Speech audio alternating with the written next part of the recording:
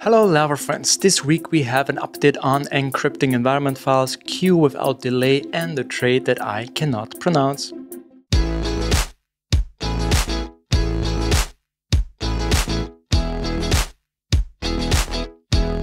First, there is a new flag when encrypting your environment files. In Laravel, we can encrypt our environment files with PHP Artisan environment encrypt like this. We get some output here, it was working, and if we check now in my file tree, we have now this encrypted version of our environment file.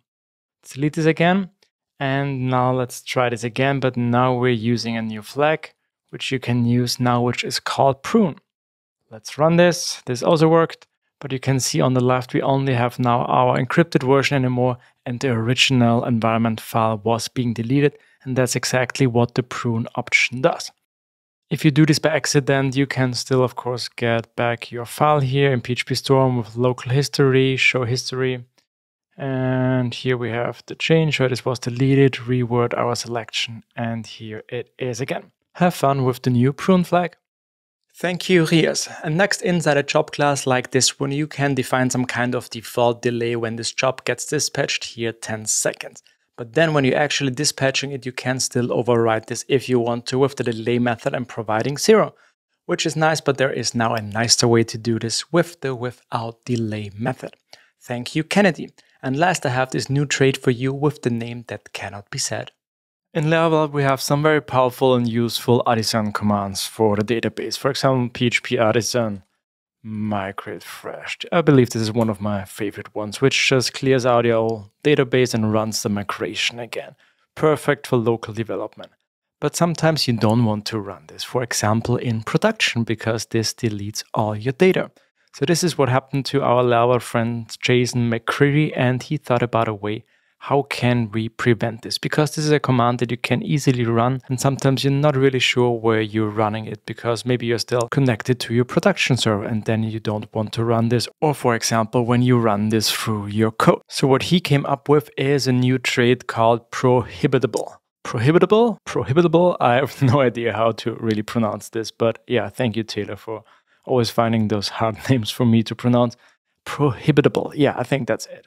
So, and what this does is with this trait, if you add this to a specific command, you can check if you really want to run. So let's take a look at the fresh command. And here right on the top, we are using this new trait here.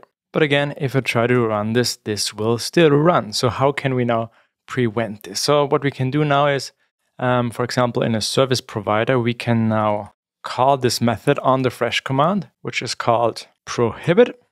And actually, we don't need to provide anything. And if we try to run this now again, we now see this warning, this command is prohibited from running in this environment. So this is now how you can make sure that this fresh command, for example, is not running. But what you can also provide in here is the environment. So we have access here to the app itself, and there is a method called isLocal. So if we try to run this, this will fail. But if we change this to check if we are in production, there's also another method for this. And if you run this, this will now run locally, but in production, this wouldn't. So now very flexible in a service provider like the app service provider, you can now prohibit some commands from running in a specific environment. And that's the same for some other commands as well. Like there is a reset command, or there is a refresh command, or there is another one called wipe command. Probably you want to do this for all of them, but you maybe don't want to write it for all of them. So what you can do is you can now use a new method. Let's get rid of this. And this is on the DB facade called prohibited destructive commands. And what this does, as you can see, pretty much the same what we did. Fresh command, refresh command, reset command, and wipe command. And for all of them, we are running now this new method. And we are also providing here this variable. So this means the same as we did before in our service provider, we could add here a check for a specific environment to make sure that only our commands are run in this specific environment. I'm a big fan of this one-liner here because mostly I want to make sure that for all those commands here, that they are not running in a specific environment. So I'm going to use this for my projects for sure. Thank you, Jason. That's it for this week. Let me know which of those new features you like the most in the comments, and see you the next time. Bye.